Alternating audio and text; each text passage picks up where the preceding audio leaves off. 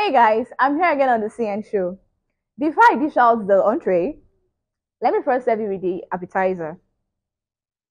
Is it just during a pandemic that we take those safety measures?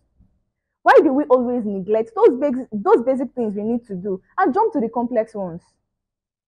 There are three major things I'm going to highlight here.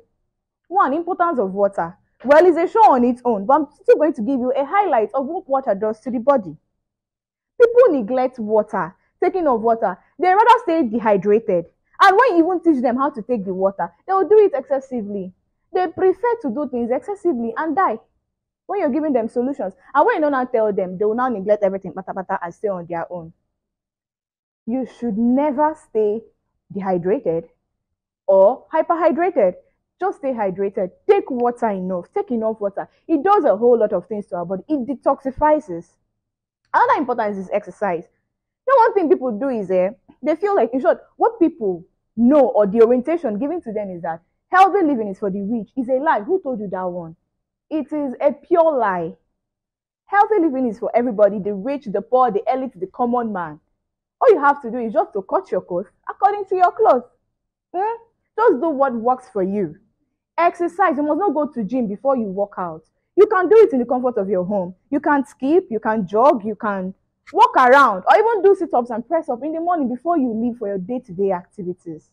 Another important one is our diet. We eat rubbish all in the name of diet. We don't even maintain the 6 classes of food we are taught in primary schools. We don't.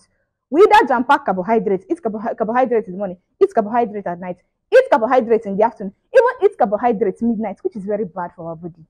Let us know how we are going to mix all these things. This stuff is not difficult. You will see a 70-year-old man in abroad looking 25, looking all fresh, but a 40-year-old man in Nigeria looking 90. It's not hard though. It's the way you plan yourself. If you plan yourself very well, you will live longer than you expected. You will live longer than those people think they are rich. It's a lie.